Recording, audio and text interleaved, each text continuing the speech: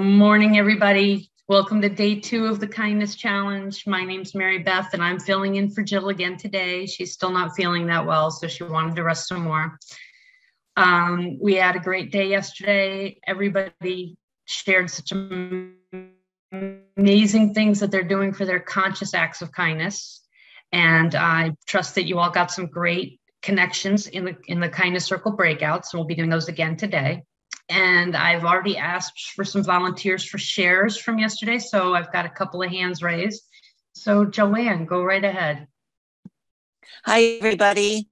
One of the other people on the call yesterday really summed it up really good, I think, is that we hear all these negative things in our world today, and we forget and don't really know what other people are doing to share kindness throughout our world. And I was just so inspired yesterday by hearing people's stories and what they're involved in. And I just think this was absolutely an inspiration for me yesterday. So thank you. And I thank everybody that was on the call yesterday as well as today. Thank you. Thank you so much, Joanne. Kathy.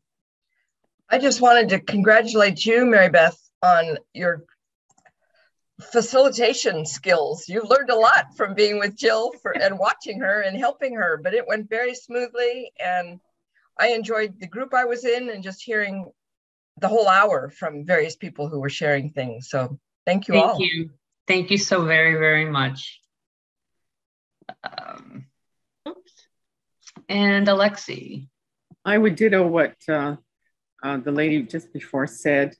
It was just so inspiring. People, different things people do to show kindness. It really gave me some ideas.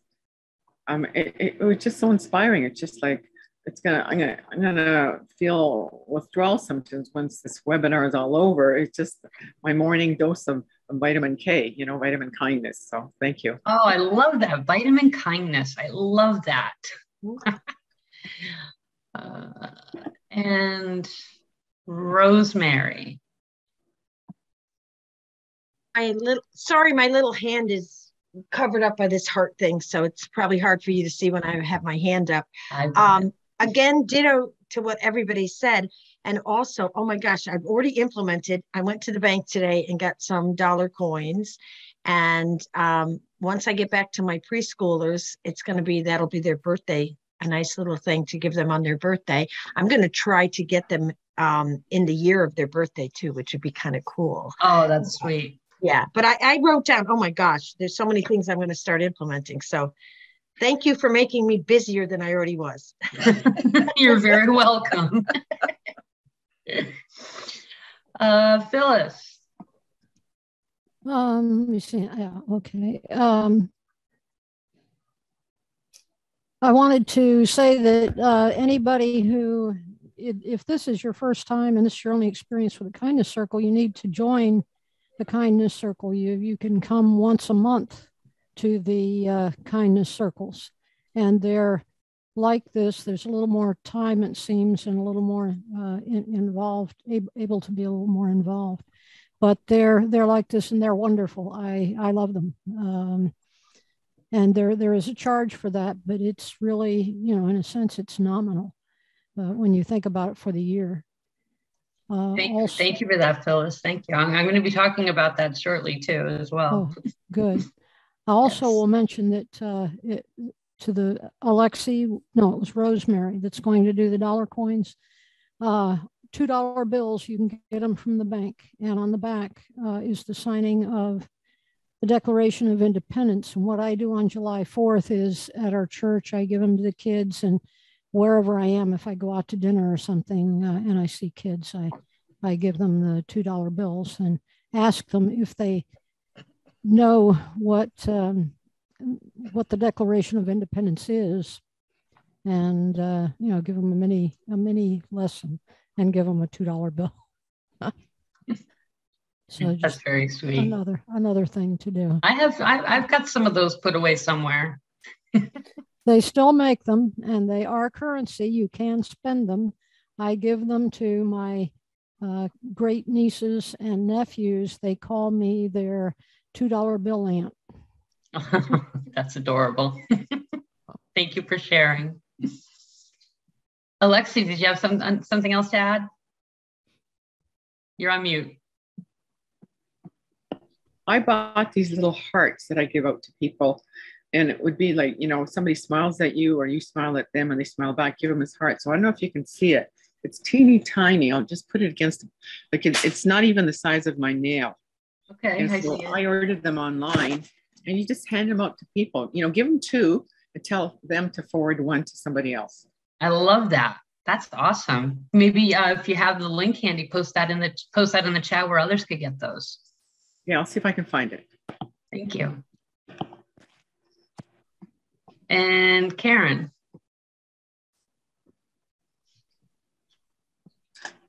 There we go.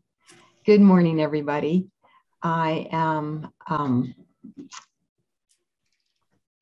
live with my mom and am giving her care. And I thought possibly the demographics of our group might have others that are in that same situation where they're caring for elderly parents. And I find that the revelation of where my kindness falls short is often when and how I care for my mom. So the kindness challenge for me on a daily basis is to choose patience and choose generosity and choose compassion and gratitude for this season in my life and towards her. And it's not always easy. My faith in God gives me an additional resource for that because I might not have it naturally within me. But learning to live with kindness for the elderly, those that are losing their capacities to function and move and be quick and all those kinds of things, I have to slow way, way, way down. So I don't know if maybe even one of our words, I suppose patience and being willing to slow down might be in the same boat. But I'm grateful that I have this opportunity to live with her and to care for her. My husband is with me and together we make a team. So I'm so grateful for that. And likewise, at the same time, we are at age 65 just launching our business in grief care. And we're grief educators, speakers, writers, grief coaches, so forth. And so that I do in between the care for my mom. So I am truly grateful for opportunities that stretch me to reveal what the times that I'm not as kind as I can be, and then to make that adjustment to do so. That's great. Self-awareness is huge towards that. So thank you so much for sharing. And Joanna, I'm assuming you're not Matt. So. Oh, I've got to fix that. I'm sorry. Not a problem. Yes. I so enjoyed hearing the value and what everyone has gotten from the experience. And I was just moved from what Karen said. I have a business coach who is caring for both of his older parents. And of course, certain conditions can be very challenging. I actually work in that space. I've been a Medicare licensed agent and specialist with Medicare products. So usually the 65-year-olds are babies unless they're disabled and then, and up. So I just really resonate even with what Karen said. As far as that challenge and what you reminded me of, Karen, is the definition of love. It's in the Bible book of 1 Corinthians 13. It starts out with what love is. And there are 2 things. Love is patient and kind. So when we focus on what love really is, of course you love your mother. You wouldn't have made it in life this far if you didn't have the foundation she provided for you. It's a blessing for you to have your mother. I lost my mother in 2015 and my father before that. So it's such a blessing she's in your life. And even though it hurts to see that she's not quite the woman that she was before, as far as her strength and all of her faculties, you taking care of her is such a tremendous act of love.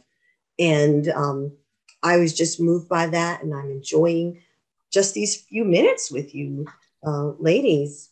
And that's all, Karen. I just, I just see you as a blessing, and you having your business with your husband, and just having folks like us to try to encourage you. We're here for each other, to encourage one another, to keep up the kindness and the love, because we're putting it out, and then naturally, we're going to get it back, and we're going to get what we need to carry on. So thank you for sharing.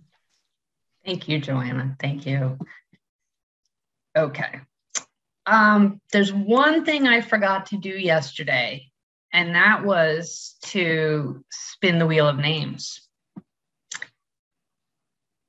And so we were talking about Jill's Year of Kindness community. So yes, we do meet once a month on the third Wednesday of the month at 10 o'clock in the morning Pacific time. And the calls are just 1 hour long. And we have brilliant guest speakers. We've had John Asseroff, Bob Berg, who created the Go Giver movement. We had from the eWomen Network. We've had a Harlem Globetrotter join us. And the general theme is always kindness, but they take different forms. This month on February 16th, we're having Jason Candler, who has the upcoming book, The $5 Difference. So I can't wait to hear what he has to say. And to register, you can go to jilllublin.com/year of kindness. The cost is just $97 for the entire year. And that includes the World Kindness Day Summit in November, which we meet for, I think it's 3 or 4 hours. And we have additional guest speakers and additional breakout circles. We also have a Skillshare directory where you can enter your information and refer back to it if you need some support and see, and how does that go? So you just put your information out there, and you're not allowed to put them on your mailing list. If they go to you and they come to your mailing list, that's great. But you're not just going to take that list and say, oh, goody, I got a bunch of new contacts. Excuse me, I'm going to post this in the chat for you.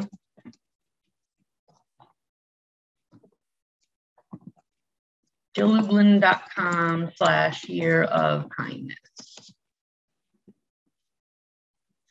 And again, we meet just once a month, the third Wednesday of the month at 10 o'clock Pacific, 1 o'clock Eastern. So now back to the wheel of names. And I'm going to give away a membership to the Year of Kindness. And since I forgot to do it yesterday, I'm going to do another one a little later in the call. Share screen.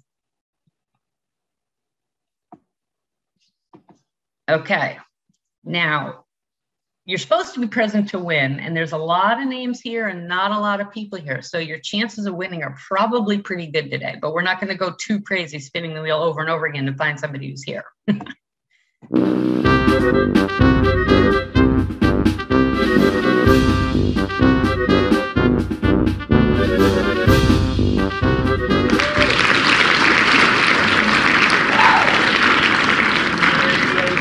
Is not with us today, so we're going to spin it one more time. You're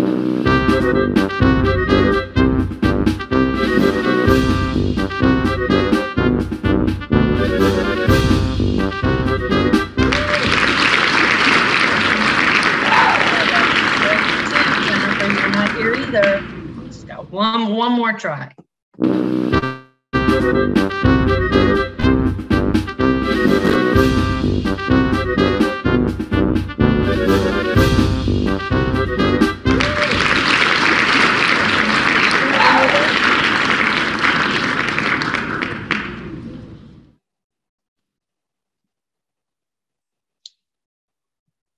Nope, Sandra's not here. Okay.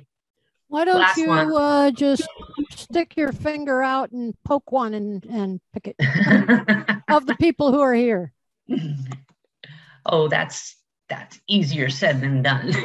Is it? Give me 1 second. Last one, last try.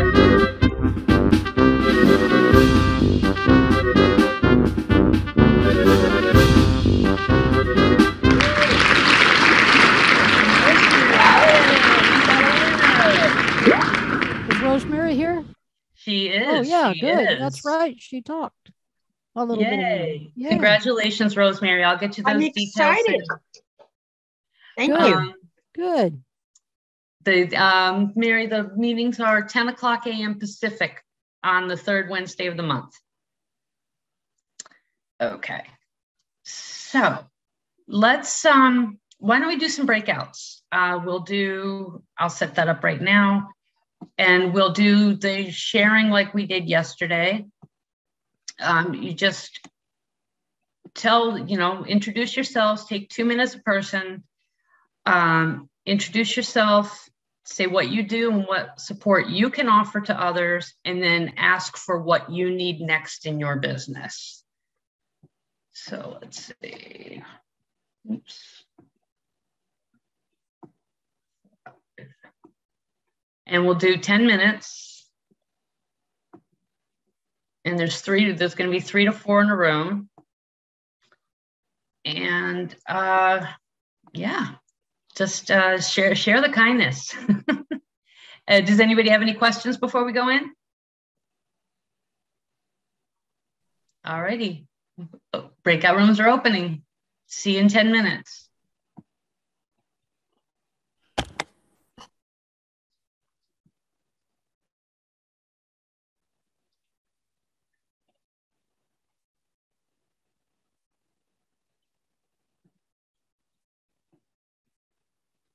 Group too. We all have things in common where we can help one another to grow. It's amazing to have all 4 of us have touch points together that each one of us could build upon. So we're connecting on LinkedIn. We're going to follow up with some one-on-ones. Excellent. Excellent. I love that. Joanne. Hi. Well, I am. Okay. I just had, again, same as what the other people, you're put in a group because you're meant to be there. But I wanted to just ask you a question, Mary Beth. Karen Nicola told us all when she first started, she's taking care of her mom things, but we didn't have a chance to ask her what we could do for her. Is there a way we can find out? We didn't have enough time. Okay, if you want to put it, Karen, do you want to put it in the chat? What support you need?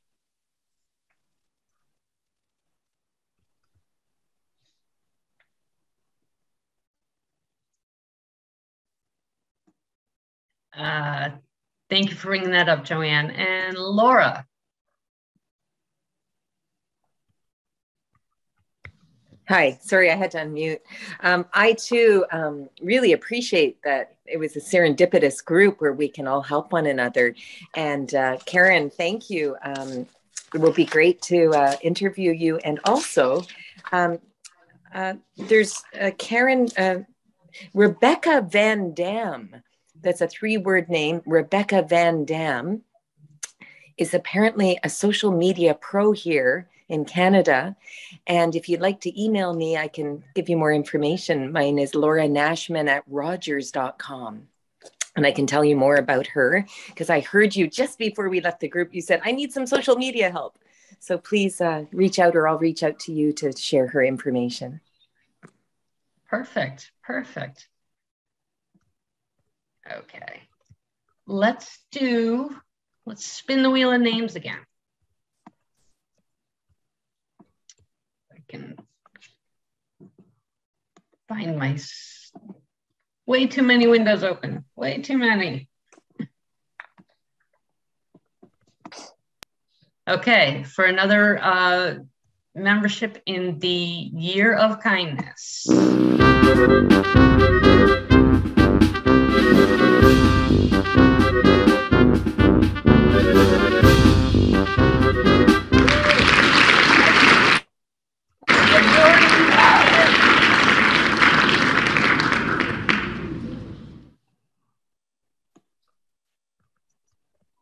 I'm here. There she is. Are you already in the Year of Kindness? No, I'm not. Okay, wonderful. Well, welcome. We're glad to have you join us. Thank you. Congratulations. Okay. Let's see. We should probably touch on the seven pathways of kindness. So, and I think what we'll do is we'll take turns. What do these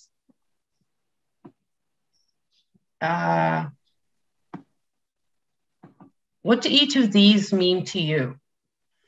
So the 7 pathways of kindness are generosity, compassion, gratitude, positivity, flexibility, patience, and connection. And as I said yesterday, when you were all sharing your conscious acts of kindness, that many of you were touching on more than one of these pathways. So that we'll have enough time for another breakout session and another chance to connect with one another. Let's take like maybe one minute apiece. So who'd like to speak on generosity? What does it mean to you? Cindy. So generosity for me oftentimes is giving of time to others, making time for others, looking, in the eye of others, being generous in really being present for that other person, knowing what they're doing is important to them or what they're involved in or what their needs are. So I had that experience in talking with someone and I received it, just popped in my head. Thank you for your generosity and time. So I think we never know what somebody is in need of or where they're at, if we can just be generous of our time and our presence to hold that space for somebody. Excellent. I love that. Thank you so much. Next, we have compassion. Who'd like to speak on compassion? Don't be shy.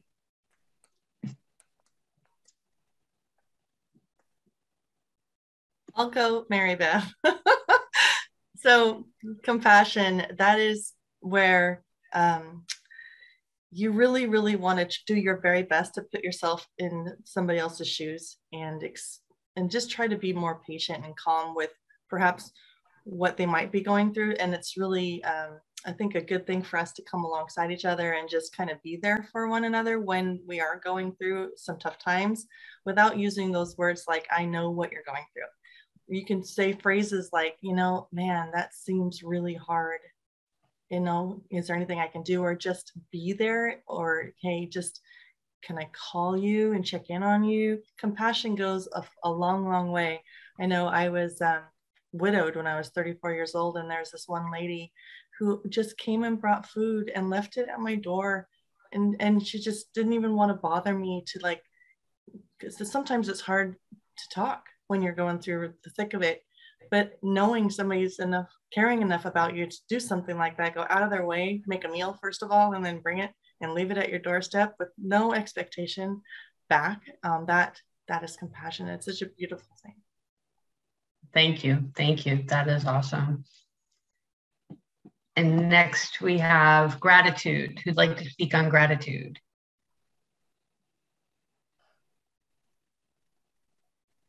I'll speak on gratitude. Go ahead. Sure.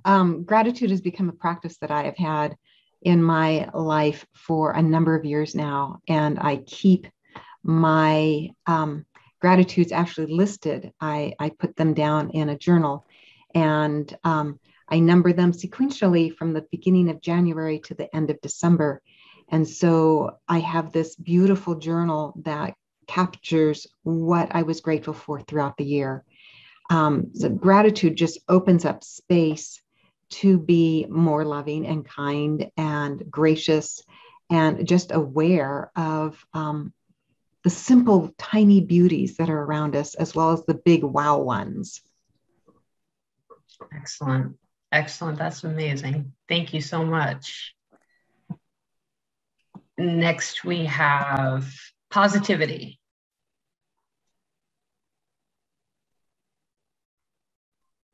Any takers? Kathy, go ahead.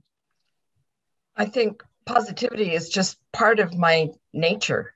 It's sometimes I'm told I'm too optimistic because if anything slightly bad happens, I just always look for the learning experience or the positivity that occurred. It just is the way I live. I can't imagine not being happy in most situations. And I guess I don't always equate positivity with happiness, but that's the main piece of it, just to know that life will get better. I mean, gratitude journals definitely help with that attitude. And I think I read a book recently, The Gap and the Gain by Dan Sullivan, that talks about how if you set goals, you probably never will reach them all. But if you look at what you've accomplished at the gain, you'll be much more pleased with yourself. And so make more positive movements, you'll have more successes. So The Gap and the Gain by Dan Sullivan, in case anyone's interested. Excellent. Thank you so much. Oops. Flexibility. I can go, Mary Beth. It's Laura. Go ahead, Rosemary. Who else had, Jeanette had. There's a bunch of us. Okay, Jeanette, we'll go with you. You're on mute. Okay, there we are. Every day I wake up and I have plans of what I'm supposed to do, but I'm very flexible about that because I want to listen to divine guidance. And so I'm known for changing around my day, and sometimes it upsets other people, but I really find that if I'm very flexible, I'm really where I need to be when I need to be there. And so it's one of my big skills of being able to just flip and do something when something else comes up. And I'm very good at taking care of emergencies because of that, I think. So anyway, I feel very flexible. And sometimes flexibility is key. You have to be able to roll with the punches. Like Jill texted me this morning, you got to handle the call again today. So right. Guess who's being flexible? Yes, exactly. And patience. I'll go, Laura. Go ahead, Laura. Thank you. I've been somebody that has had to learn patience because my brain goes so quickly with creative tangents, and I don't think in a linear fashion. It's all sort of tangential and inspiring, and sometimes tumultuous and ruminative. And so I've learned patience through taking a deep breath and through remembering that every day counts, and you don't have to get everything done in every day. But if I'm aligned with my values and I do that every day, then I feel better. And in line with what was just spoken about flexibility, I actually have a book called My Results Book. And instead of a to-do list, it's merely a book. I shouldn't say merely, it's importantly the book of my results every day. And so at the end of the day, I itemize the things I got done as easy as a procrastinated call to someone I've been meaning to call, or getting my taxes done, or starting a diet, or whatever it is. But the results make me feel much better and arrive me at a day-to-day patience rather than a rushing through life. I like that. I like that idea. Thank you. This is what I got done today, not what I had to do, but what I did do. I like that. Yeah. And finally, connection. I'm sure there's several of you who can speak on that. Oops.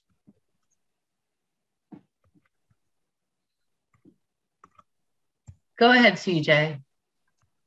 Hi. Yeah, that is the most important thing that I found. I connected with so many different people to be able to do the research to write my books. And it's such an important thing to be able to treat everybody as if they're a real person. You know, I remember I was always having issues with my ex, who will remain nameless, because whenever we had anyone helping us, it was very difficult for him to relate to them. He was a little bit Aspergerish, and it really taught me that people really value you taking the time to talk to them, to find out what makes them tick. And as a former BBC journalist, that was one of my skills, to be able to interview people and get to the heart of what they were really about, not just ask questions and get, flat information out of people. And connection is so important, especially in these difficult times that we're living in right now, to try and have as solid and as deep connections as you can with people. And for me, of all those values, that's the one that I find the easiest to do. I have to say patience was the hardest. So there was no way I could talk about that one. So yeah, connection is incredibly important to me. And I think community and connection and being able to do that well and being able to really relate to people, whatever of all stripes, every nation, every view, there's too much polarization these days and too much us and them. And I really want to try and get away from those kinds of attitudes. So that's me. Thank you. Absolutely. I love that. I love it. Thank you. Mary Beth, may I say something? Certainly. I'm passionate about connection. I was waiting for the last item here because I believe that it's sort of what life is all about. And the good times and the successes in my life have mostly come from a collaboration or joint ventures or friendships. So I'm writing a book called Real Connections. And it's about the difference between a superficial so-called friend on Facebook versus a real friend. So anyway, I just wanted to say that's my favorite thing. Wonderful. Wonderful. Thank you so much. Okay, we are going to go. We've got about 14 minutes left. So we'll go back into one more. We'll go back into another kindness circle sharing. And I have mixed up the rooms. You may or may not be with some of the same people. I just hit recreate and let the system do its magic. So we've got 14 minutes left. Would you guys like an extra minute or two this time around? Show of hands, maybe up to 12 minutes, and then we'll have a couple of minutes to come back when we come back. Okay, let's do that.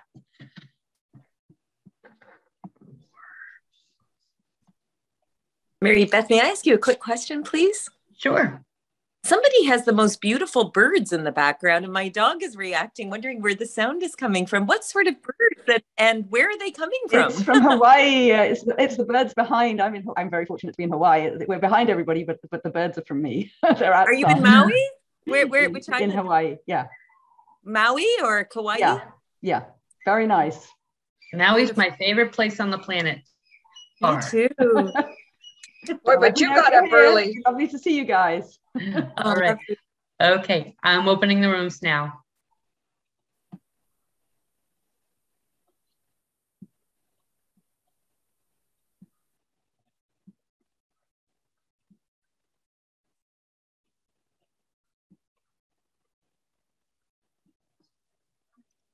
Welcome back, everybody. I hope those were more wonderful connections for everybody, and that you just, once again, fate intervened and put you in with the people that you needed.